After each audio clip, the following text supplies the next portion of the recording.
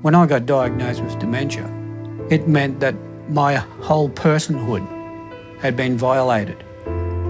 I went into a deep, dark hole, which I felt alone. Dementia is one of the leading causes of death in Australia. Currently, it affects 1 in 10 people over 65.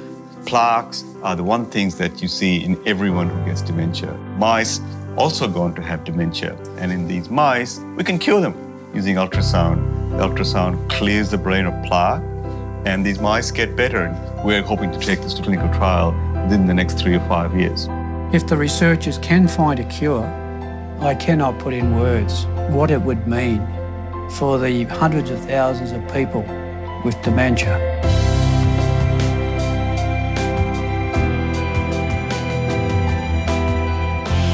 Not if, when. The campaign to create change.